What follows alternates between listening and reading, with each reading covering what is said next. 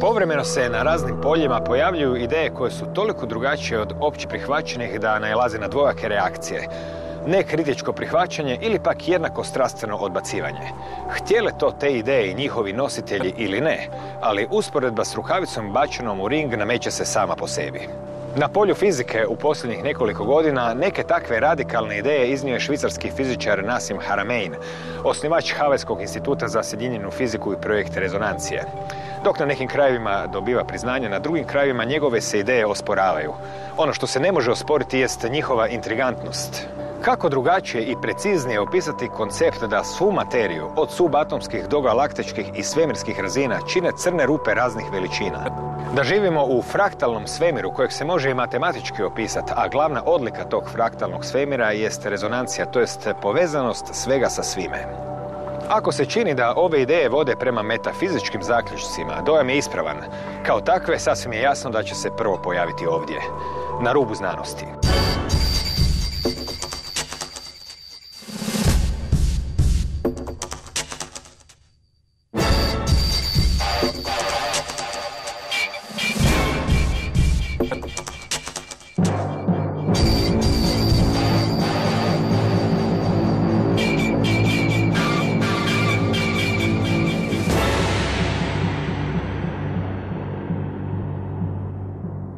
Gospodine Haramein, dobar dan. Kako ste se našli u Hrvatskoj? I was invited by Bianca Childs to come and give some talks on this amazing cruise through the beauty of Croatia, Bridging Heaven and Earth Foundation got me over here, and I'm so delighted to be in Croatia. Ponudili ste radikalno drugačiju, novu ili možda vrlo staru sliku svemira, jedan fizikalni model. Pa prije nego što saznamo kako on izgleda, možete li objasniti ono što smatrate glavnim problemima u suvremenim fizikalnim modelima? Well, there's many issues in today's physical models that have to do with the way we write mathematics and the way that we understand dimensions. We have a tendency to create models, mathematical models, and then extrapolate them to physics, thinking that because we created a mathematical model that adds up, that automatically this must be the way the physics works, and that's not necessarily correct. For instance, we make hypothetical models of mathematics that are based, for instance, on Cartesian planes and dimensions, assuming that there is one-dimensional, zero-dimension, one-dimensional objects, two-dimensional objects, and three-dimensional objects, and then we extrapolate this in conceptual physics, and we come to conclusion about the physics of our world that don't necessarily apply. For instance, there's no such thing as a two-dimensional surface. No surface has no thickness. That's a conceptual idea in a man's head. That doesn't mean that the universe makes two-dimensional surfaces. So when we write physics based on this, we get maybe a little bit the wrong impression about how things work, gravity and forces and the relationship of information in the universe. And we end up with maybe the little bit of the wrong picture. And then when we rectify that, then we can get all new views that can bring us further. So it's really important, you know, to be able to actually look at our models at the very deep levels and make sure that they match reality in such a way that it will give us the right physics. Objasnite nam ideju da je prostor temelj svih stvari i da povezuje sve. The thing that's being discovered right now, not just by me, by others, is that space is not, you know, we know space is not empty. There's electromagnetic wave between you and me. There's all sorts of stuff.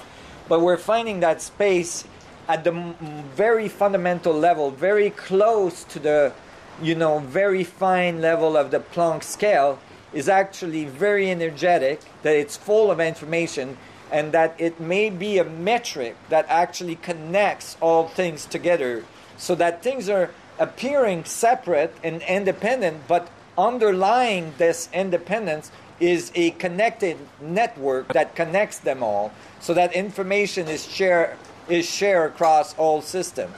So this is becoming apparent in the physics I wrote, which predicts very, very clearly and specifically and accurately some of the fundamental things about the universe, like the mass of the electron, the mass of the proton, the strong force, gravitational fields, and all this. So it actually, gives a different picture. And this picture is now starting to emerge as well in other models of physics. In the standard model, they are kind of converging to realizing that maybe it's space that creates matter, not matter that defines the space. Kako ste došli na ideju da je zapravo atom više nalik crnoj rupi? Potvrđuje li matematika taj model? Na koji način? Jeste li ga objavili u znanstvenim časopisima? Well, I started to realize that when you look at the very fine structure of space-time, you can start to describe black holes in the universe using the energy in the vacuum itself. And it started to emerge in the model, this is some 20 years ago, that maybe when we look at the galaxy with a black hole in the middle, we're actually not looking at the galaxy making a black hole, but the black hole making a galaxy. That space-time, like this very fine structure of space, is actually spinning into existence a black hole, right? That the black hole is the spin of the structure of space itself, and what we see as a galaxy is actually the stuff that got caught in the spin. A little bit like when you have coffee, black coffee in the morning, and you spin it, it doesn't appear like it's spinning. If you take the spoon out, you can't tell it's spinning until you put the milk in it, and then you see like a galaxy appear, right? And I start to write physics based on that the space is what's actually creating the effect, not the matter in it. And then I applied that at all the scales, a star and then planets and solar systems, and then eventually to the atom. And I realized that the atom with the nuclei in the middle could be described in the same way, where it's actually the Planck field of information that's spinning in that region of space, like a little vortex. And what we see, because when we look in an atom, we don't see little billiard balls, right? The particles are not little billiard balls. The particles are little charge that we see, like there's a boundary, a little charge boundary. That's why the radius of the proton is called the charge radius of the proton, right? And so basically that, this is the same phenomenon, so that the center of the atom, the nuclei of an atom, must be a little black hole. And so then I calculated, if that was true, how much gravity two little black holes orbiting in the middle of an atom would have, and that added up exactly, not approximately, exactly to the force we measure when we look at the force that's holding the protons inside the nuclei of an atom. So then that confirmed that this must be the case. But then I had to explain in more detail how these mini black holes come to exist, and I eventually was able to use a holographic solution that shows that basically the information in terms of these little Planck oscillators in the vacuum are inside the proton, and the information that comes out is the mass that we measure for the proton. We measure only a very small percentage of what is actually there in terms of energy.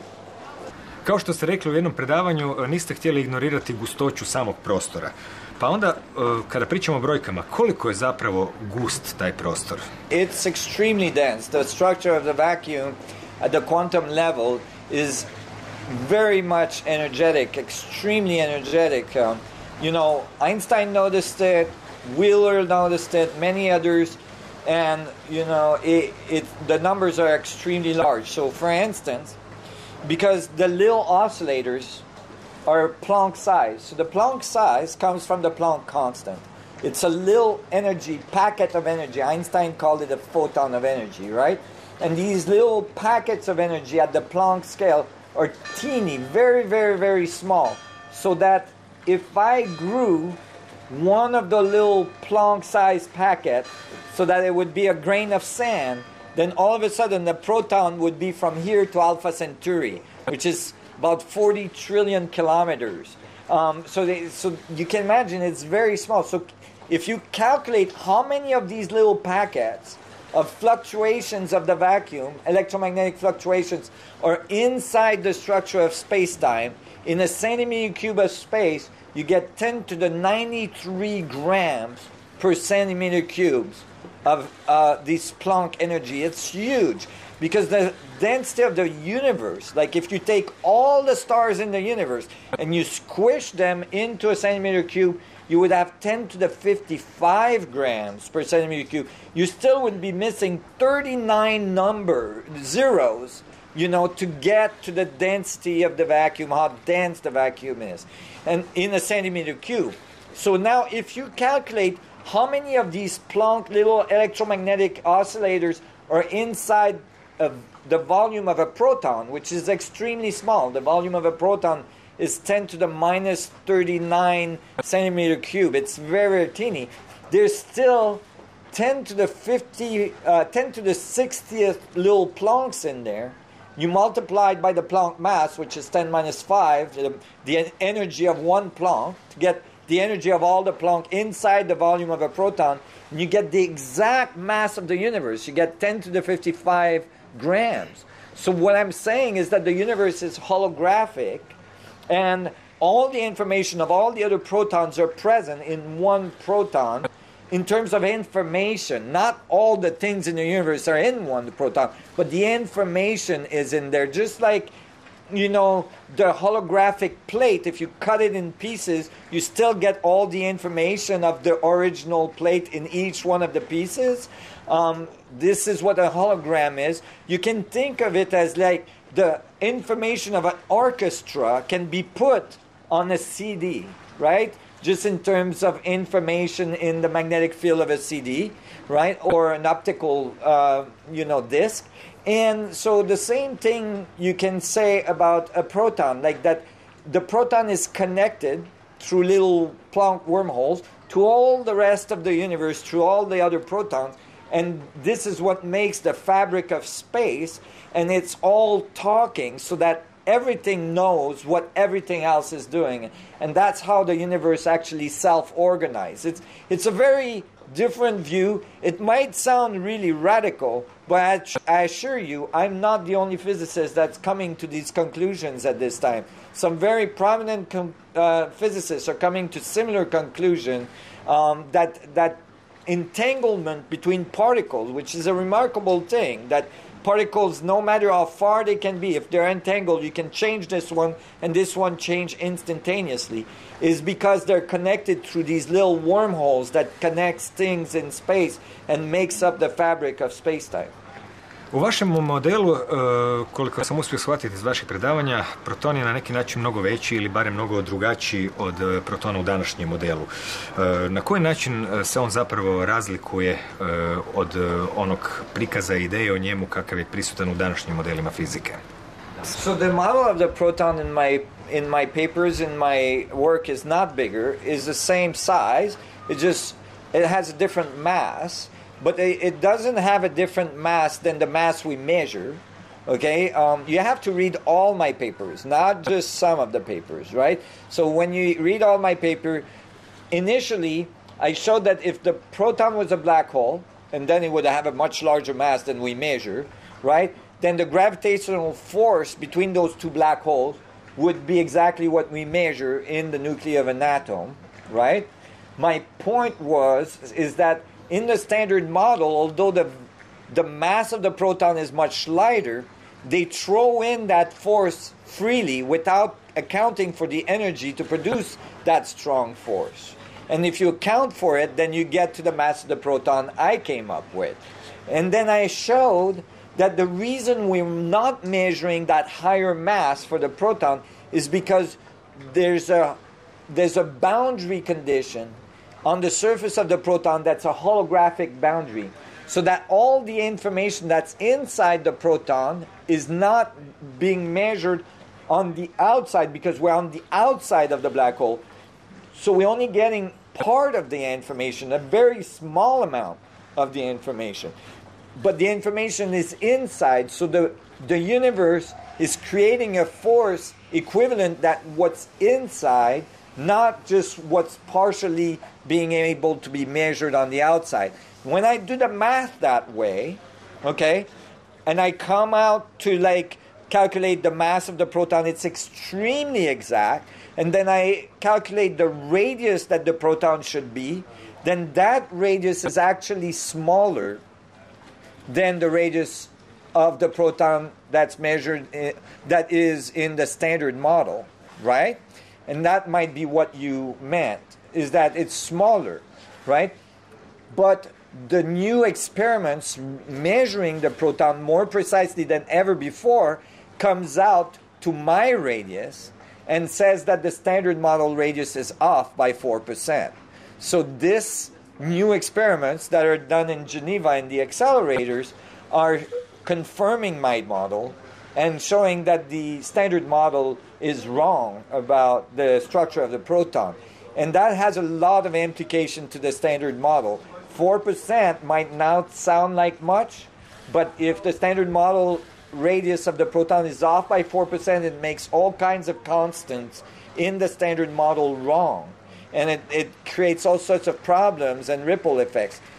So these new measurements demonstrate clearly that the theory I wrote is extremely precise in describing both the mass and the radius of the proton and the dynamics of the atom. And now I've extended, this is unpublished yet, but I've extended the solution to the electron, so I can show that the solution describes as well the electron and all the electrons in the table of elements, so I can output from the same theory all of the matter we see in the universe. Nedavno ste dobili i određenu nagradu, jedan vaš znanstveni rad je zapravo dobio nagradu za najbolji rad u fizici. Gdje i kada se to zbilo? 2008, I believe,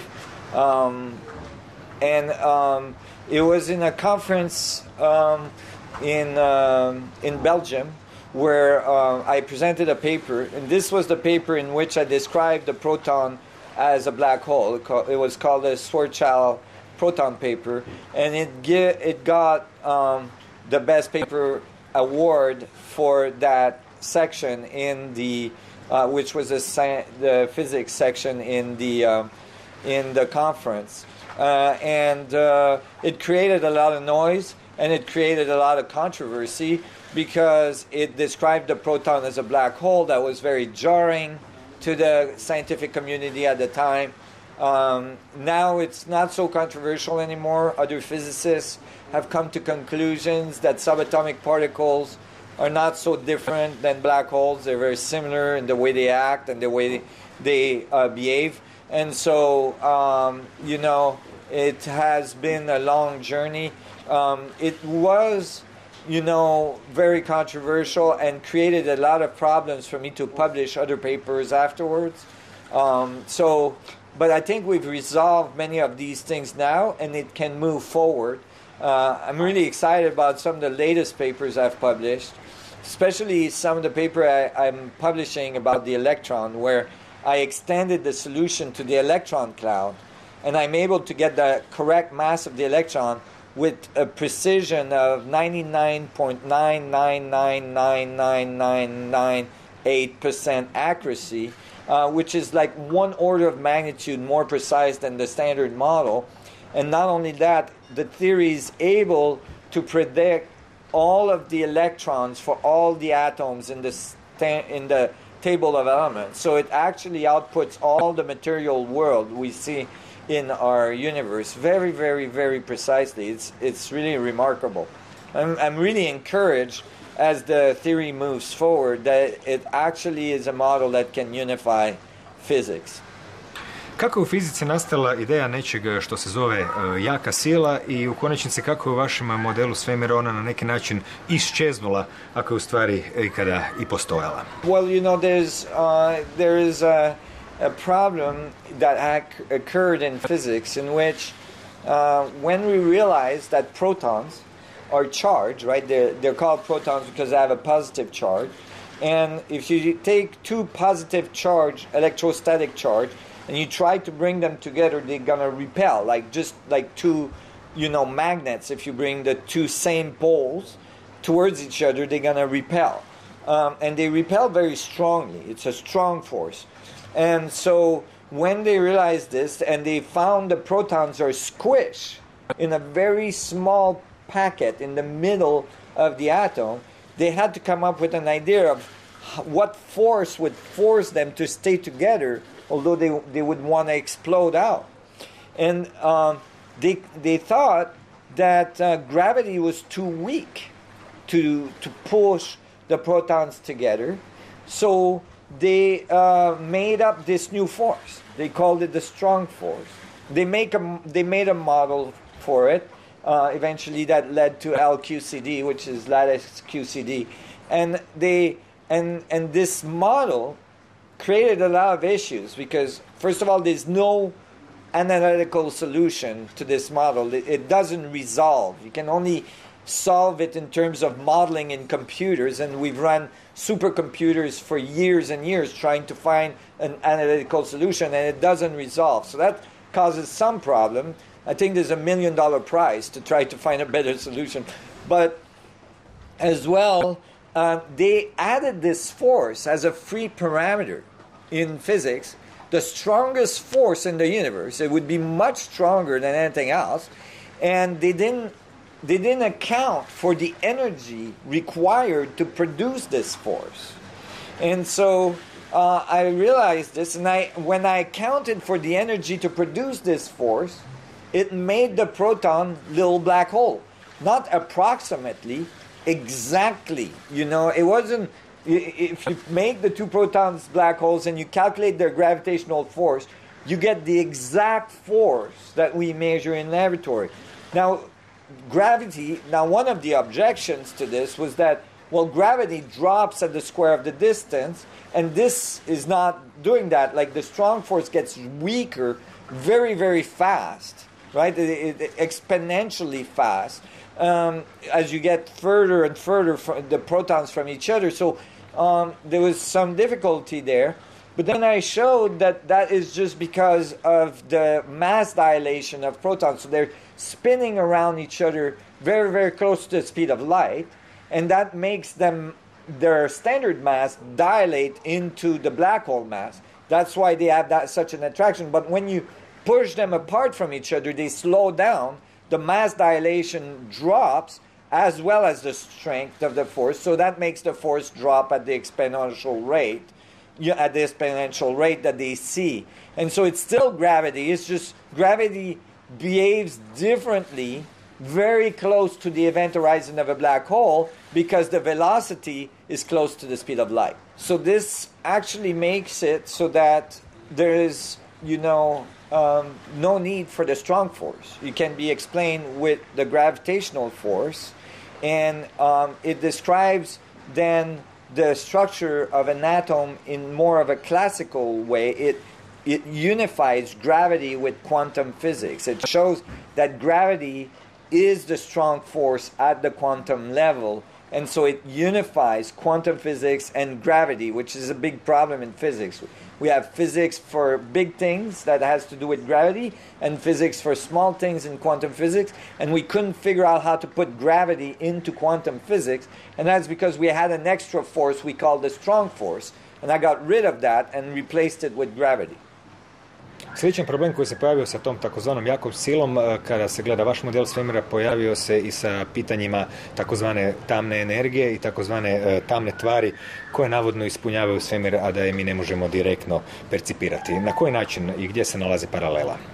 Well, that's a more complex question, but definitely, from the equations I wrote, then you can start to think about dark energy, which has been described as this Planck vacuum fluctuation at the cosmological level is actually the result of the expansion of a proton to the size of our universe. So if you take one of those little protons that I describe as a mini black hole, and you consider all the little vacuum fluctuation inside that proton, now you take that proton and you expand it to the size of the universe, right? So the density of the vacuum fluctuation at the proton level is 10 to the 55 grams per proton volume. Then you expand it to the size of the universe, you get the exact value of the so-called dark energy in terms of Planck fluctuation at the universal size. So all of a sudden, dark energy is not this mysterious thing that's coming out of nowhere. It's actually the vacuum fluctuation that were present inside the very early universe before it expanded. And then as it expands, the density drops and produce the dark energy that we measure in the universe, that makes the universe expand. And the same thing can be said about dark matter and the amount of dark matter necessary in galaxies, and how the galaxies are not behaving as if there is enough matter in it to make it behave the way it is. So they had to add some 80% more matter in galaxies to make it look the way they look according to our equation. And that's because they didn't consider all the vacuum fluctuation inside the galaxy that are occurring, that are creating the structure of the galaxy. Meaning the galaxy is not, the structure of the galaxy is the vacuum spinning, right? And that is what makes the stars and the dust and all the electromagnetic fields behave the way it behaves, that we see a galaxy. But it's because the underlying structure of space is spinning, and that's not being considered in the calculation. So of course they're missing most of the mass necessary to make the galaxy do what it looks like it's doing. Kako je vaš model u kojem se protoni imaju beskonačnu gustoću i pritom se rotiraju blisko brzini svjetlosti i smatrate ih crnim rupama, kako je taj model utjecao na ideju fraktalnog svemira? Okay, that's a good question. So basically, if you look at the structure of this holographic grid, like this information in the field, that makes up the little proton, and the way the proton is connected through the wormholes, right? Basically, you have information going out, and then you have information coming back in. So you have feedback or iteration of information in the structure of space-time. This is very much similar to the way a fractal structure is described in terms of mathematics. You have an equation that gives an answer that you feed back in the equation, get another answer, and you get iteration. You get high level of complexity very, very fast as a result of, iteration of the information. And so, so if you look at one proton and you look at how many little wormholes can connect to one of the protons, it can connect to 10 to the 40th other proton, right? Well, and there's about 10 to the 80th proton. So then each of these 10 to the 40th are connected to another 10 to the 40th. So now you start to see like fractal iteration of the information feedback into the structure of space-time. So you have iteration, fractal iteration of the information. And really, when you look at nature, that's what you see. You see nature is always getting information from its environment and then changing its behavior to evolve and adapt to the environmental condition. So you see information going in and then changing the system so that information is going out, which alter the environment and then coming back in again. And so you look at the structure of a plant, the structure of the leaves of or the branches of a tree, the structure of the roots of a tree, the structure of the human body. You see fractals everywhere. You see this, iteration structure everywhere in nature. And so I think, the fractal, and this is why I called my theory holofractal structure, because it is holographic, but it's reiteration of the information holographically, which gives it fractal dimensions as well. Rekli ste da je u fraktalnom svemiru sve drugačije nego ono što smo mi naučeni. Znači, u fraktalnom svemiru kretanje je drugačije, u fraktalnom svemiru pružaju se nove mogućnosti crpljenja energije, nove mogućnosti transporta. Koje to mogućnosti svemir kao fraktali, kao fraktalna struktura nama pruža? Well, there's large amount of different potential application to technology.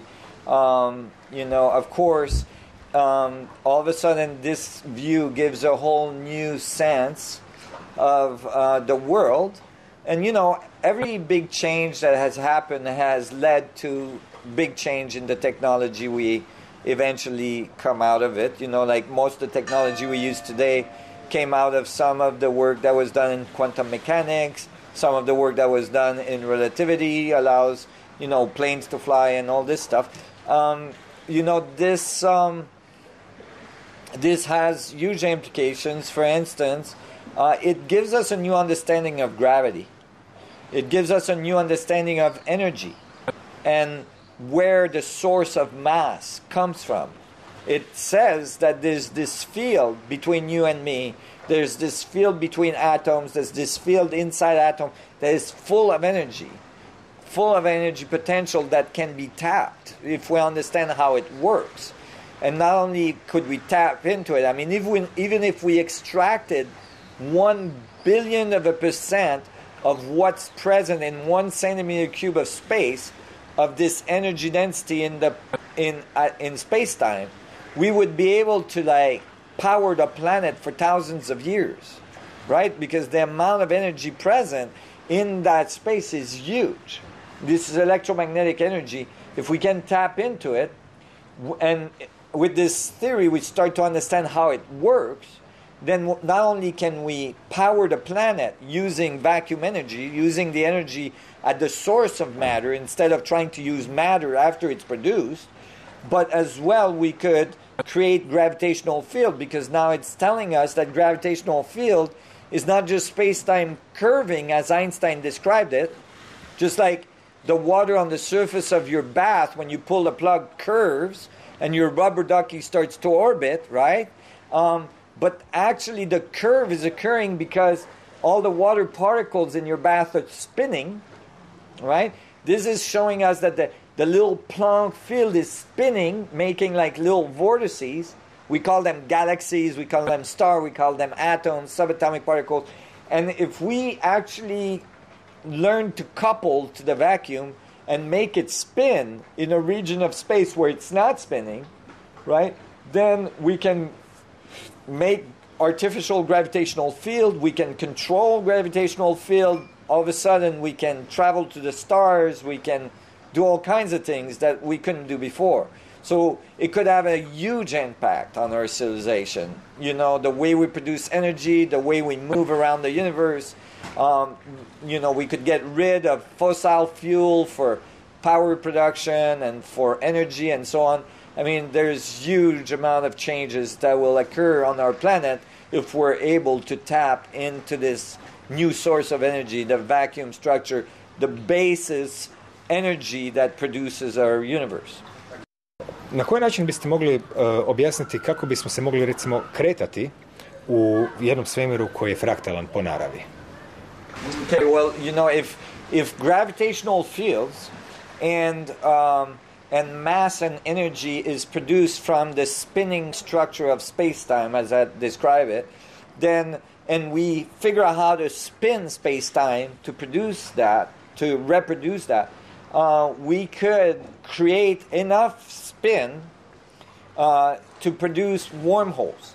So wormholes are structures that were predicted by Einstein field equations, showing that in certain region gravity may be strong enough that it produce these vortex, these little wormholes that connects things at a distance. And as I was saying earlier, now physicists are starting to realize that maybe when particles are entangled in an laboratory, so that when you move this one moves instantaneously, no matter how far it is, even if it's on the other side of the universe, when you move this one moves.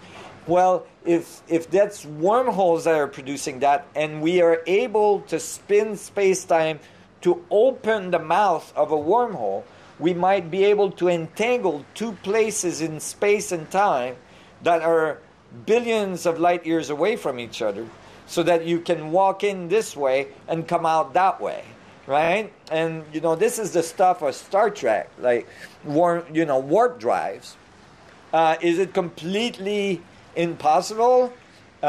Absolutely not. Actually, not only does the physics say it's possible, but, for instance, NASA is trying to produce warp drives at this point, and there is evidence that it can be generated from the theory I'm writing, from actually fairly low energy levels, that we don't need huge amount of energy to produce them.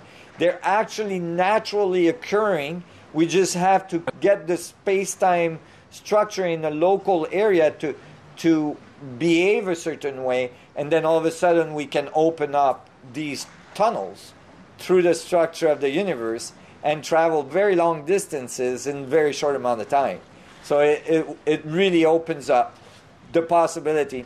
And if you look at history, you find that some of the greatest inventions we have, planes, submarines, rockets, all kinds of things, were in science fiction long before they were invented, because people have to be able to imagine these things to actually be able to produce them. And I don't think it's surprising that very popular TV shows like Star Trek and Star Wars and all this that talk about wormholes and warp drives and all this have been there for a long time. I think now our reality is catching up to this possibility that we had both in our imagination but as well in our physics, meaning the physics of gravity all the way back to Einstein already predicted these things could happen. Ako je vakum znači izvor svega što postoji i vidljivog svemira, a i onog nama nevidljivog, zaključili se da mora imati neku geometriju ili nekakvu strukturu. Kako ta geometrija i ta struktura izgleda? Okay, so basically, when you solve these equations I wrote for this fluctuation of energy that's present at the quantum level, at the very fine level of the Planck, these fluctuation, these tiling on the surface of the black hole and on the inside of the black hole, they are tiling in a very specific geometric relationships. And these very specific geometry, seem to match many ancient tradition, description, and symbols that they called sacred, that these symbols were like fundamental to the universe, that these symbols had something very profound to tell us about the universe and how it works. Well, it seemed to be that's correct, that it turns out like these solutions for gravity that my equations come up with actually predicts that the way the Plancks organize to produce those effects is literally very typically these geometry that are found in ancient civilization in many different cultures around the world. And so that's kind of stunning. And it's very strange in some ways. You wouldn't expect that, right? Except two things. One is that if truly the universe is made out of this fundamental Planck geometry, and these wormholes that connects the dots and makes the geometry, then maybe, since we're made out of that ourselves, maybe, with high level of awareness and consciousness, we could tap into that and actually, get like a sense of it, and maybe the shamans in these ancient civilizations kind of got that view or got that idea and drew it and came up with it. But as well, if you look at all the ancient civilizations, or many of them, there is many anomalies you find in these ancient civilizations. You find buildings that we can reproduce today. You find all kinds of huge objects, in some cases in excess of 1,000-ton objects that were moved across valleys and mountain range and waterways and all kinds of things like that were brought to the top of mountains in some cases. And these objects are not anything we could lift and move that far or that high with our modern technology. So when you look at these ancient traditions, they don't claim they did any of this. They claim that some sun gods came from the stars and taught them everything they know, everything they knew, and that built these buildings and so on. And so maybe, and this might sound really out there, but maybe there was ancient aliens, right? Ancient extraterrestrial communities that visited the Earth, that had this understanding of gravity, that had this understanding of physics, that left information about the structure of space-time, about how space-time works and how to control gravity, and that's why you find it in these ancient civilizations, all around the world that have all these anomalies in them. U redu, ali kako ta geometrija zapravo izgleda kada bi se opisali na neki način kroz tijela ili oblike u geometriji?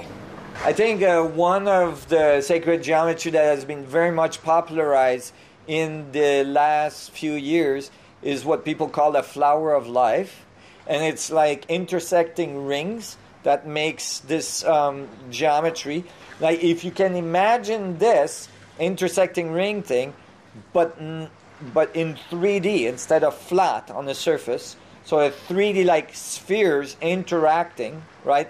Intersecting, all packing together, right? This is the solution to gravity from my formulas. And if you actually imagine that you would triangulate, meaning that you connect the center of each spheres together, you would get all these tetrahedron, these triangular structures that all come together and makes this like very fundamental seed of tetrahedrons that makes up the structure of space-time, so that you can actually visualize how the structure of space-time network is connected across. But this is at the very, very, very, very fine level. It's not anything you can see. It's not anything you can measure even with our technologies. It's too small. It's much smaller. We know it's there in quantum theory because we can measure the difference. Like we can put two plates together close enough, and then the plates get pushed because there's less vacuum energy between the plates than on the outside. But so we know it's there, but the structure is such at a fine level. The equations I wrote show that the structure is there and that the geometry is present, and it's that fundamental geometry that you find in many different cultures. For instance, the 64 hexagram of the I Ching is a description of that geometry.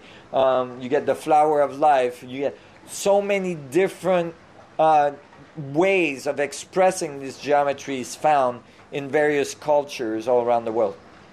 Ako je svemir zaista fraktalan po svojoj naravi, to bi značilo da se ta njegova fraktalnost mora održavati na svim razinama postojanja, pa to znači da bismo morali uočavati i na našoj razini materijalnoj.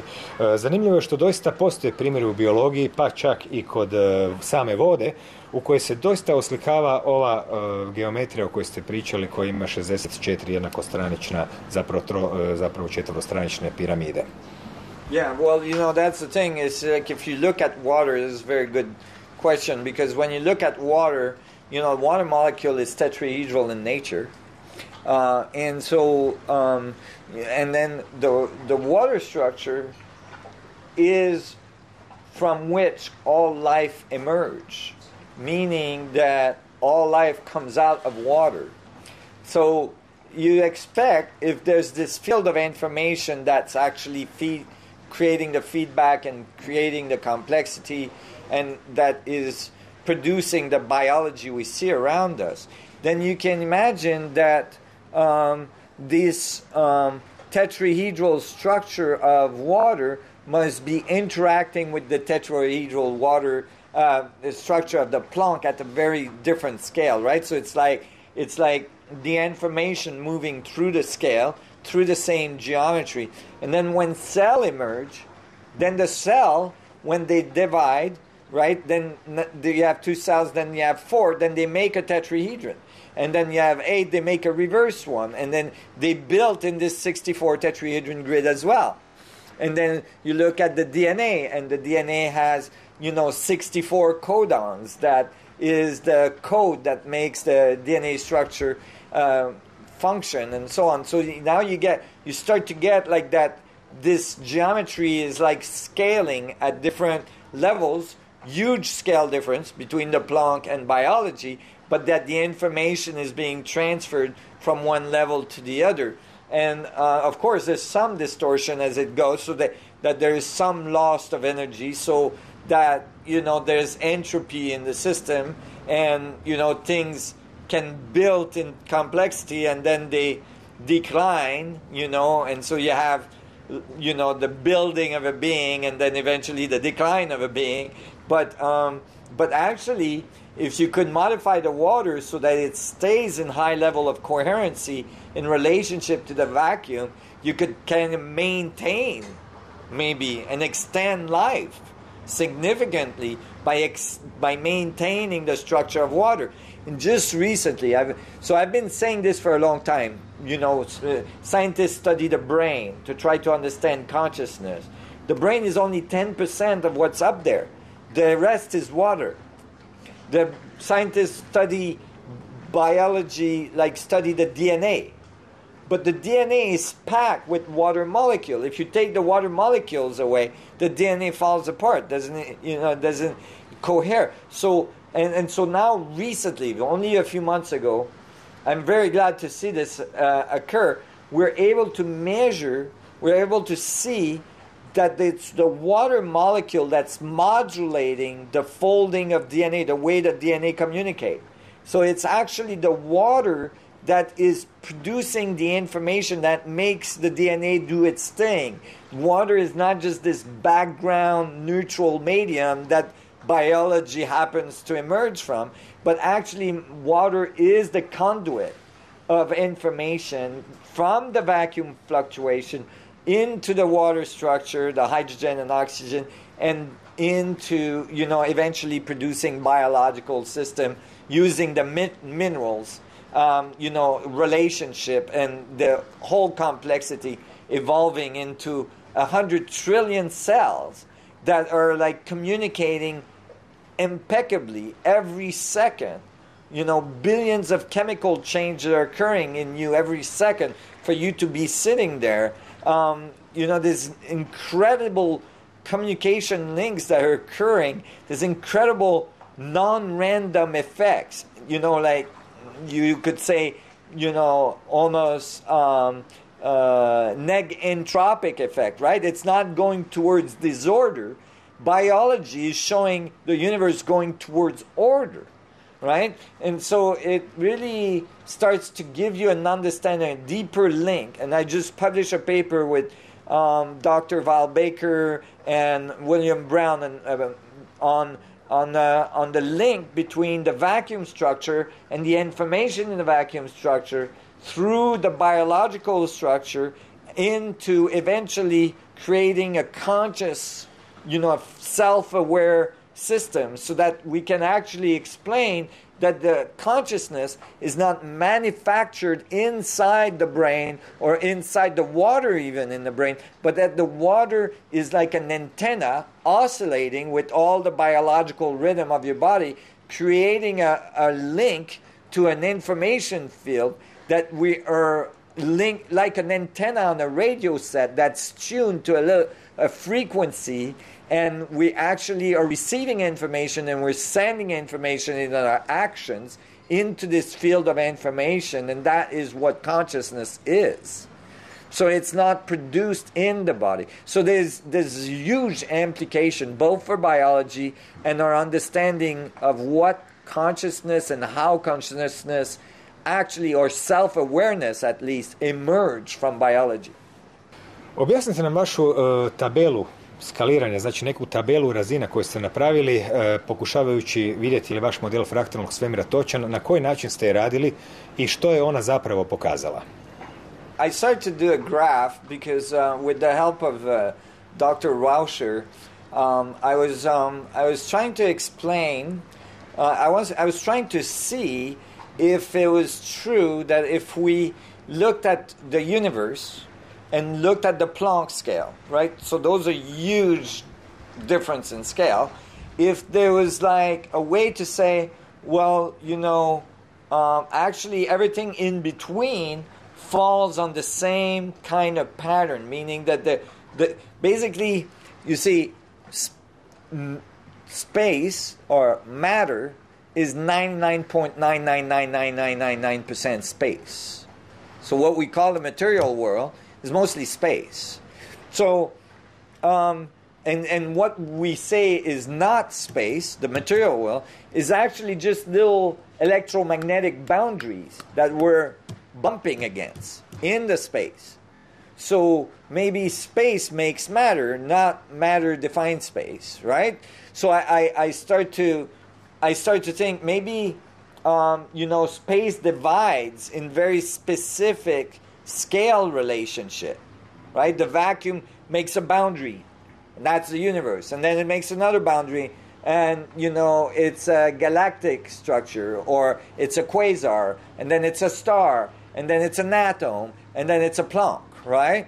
So I made this scale, energy versus radius, and I put the universe and I put the Planck. And I noticed when I did the calculation for the universe with Dr. Rauscher that the universe obeys the condition of a black hole. That is, if I take the radius of the observable universe and I put in it the mass that we observe in the universe, it obeys the exact condition of a black hole. It, you know, it's a black hole. And then the next point over being a galactic center, we know that's a black hole. Then quasars, those are black holes. And then, you know, stars, stellar objects can be black holes. And then and then an atom fell on the same linear progression. And that's when I started thinking, yeah, maybe a proton, the nucleus of an atom, is a black hole.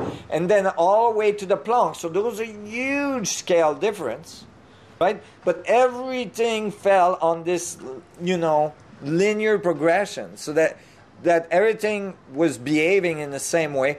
And I started to think maybe this is, you know, how space-time divides. And then when it divides, it produces something that we say, oh, here's something we see in space, but it's just a division in the structure of space itself. So it's our perception that defines what it is. And at different scales, it looks completely different because, you know, so for instance, if you were a proton and you experienced the world as a proton, you would have a completely different experience than if I grew you to the size of a human being. Right? If you grew to the size of a human being from a proton, you would think you changed dimensions. I mean, changed worlds. But all you've done is literally change in dimension, change in size. A što se zapravo zbiva sa idejom Big Banga ako je istina da zapravo živimo unutar crne rupe i da je svemir koji mi zapravo doživljavamo na neki način jednak svim tim crnim rupama u mikrosvemiru, pa na taj način i on predstavlja divovsku crnu rupu unutar koje mi živimo. It gives a completely different picture of the Big Bang. You know, the Big Bang theory is not really an appropriate theory to actually, you know, describe our universe. It doesn't, it's more of a religion, I'm sorry to say. you say there was nothing, and now all of a sudden there is everything, and it exploded, right? And you're not going to explain how it got there. You're not going to explain how it exploded. Where did the energy come from to do this? Where did the matter comes from? That's not really appropriate. And actually, there was a paper that Einstein wrote as an alternative to the Big Bang that just was lost and that just got found in 2013, in which it described the universe as the vacuum structure producing matter on the inside as much as matter was being lost by the universe on the outside in a continuous creation model. And I think that is much more of what is actually going on. And it's really interesting because I found this paper from Einstein was found just as I was writing physics that described this model of matter creation occurring at the surface of black holes, where black holes are actually spinning matter into existence, and that matter is being lost by our universe, and the two relationship producing the expansion of our universe. And so you can imagine the universe, instead of a Big Bang, that there was a proton inside the universe, and it escaped. And as it escaped, it exchanged from information going out to the information going in. When it escaped, because it changed density in the larger bubble that we're in, then it grew very rapidly to the size of our universe. So this new view says that universes are continuously foaming off the surface of other universes, and that it's a continuous creation process. It's not just one bang. U tom fraktalnom svemiru i u vašem modelu kojeg ste opisali, gdje je mjesto čovjeku? S obzirom da se radi o povratnoj sprezi u kojoj sve cijelo vrijeme nestaje, ni iz čega pa opet nastaje, svi naši atomi i sve što vidimo oko sebe, na koji način se na nas vraća i odgovornost za naše misli i za naše namjere, i na koji način mi zapravo svojim djelovanjem utječemo na taj svemir? So, all of a sudden, when you have this new view of the universe and the structure of space-time, because we're made out of protons and we're made out of atoms, so we're part of this network, right? All of a sudden, the consciousness we have is an exchange between, the vacuum structure that's all around us and inside of us, and the external world that's feeding us information. So we absorb information, right, through our eyes, through our touch, through all of our senses. We feed the interpretation of that to the vacuum, and the vacuum then feed us more, experiences, and in this continuous feedback loop. And all of a sudden we start to see that we're part of this incredible network that connects all of the points together, that connects us all together. The space between you and me is no longer empty. It's full of information that's being exchanged. And the space between all of us, the space of the human consciousness around the whole planet, like a morphogenetic field of all the experiences interacting with each other. And so now we're no longer isolated. We are having an influence on all of creation. And we're not, this little puny thing that doesn't have any power in the universe. We're actually this part of this incredible will work of nature that we are interacting with. And we call it consciousness, and we don't think twice about it. But actually, this is the manifestation of the dynamics of space-time learning about itself. The universe is literally, in this view, the universe is literally learning about itself through your eyes, through your hands, through your experience in the world. And because everyone is observing the universe from a different perspective, literally because they're in different vector in space, like I'm never going to be inside your eyes looking back at me, right? You're getting a set of information, I'm getting a different set of information. And so every point is feeding its own perspective to the universe, and all that synergize to the evolution of the universe itself. Gospodine Haramein, hvala vam na vremenu koje ste odvojili za ovaj intervju i sretan put i doviđenja. Oh, my pleasure. Thank you for having me.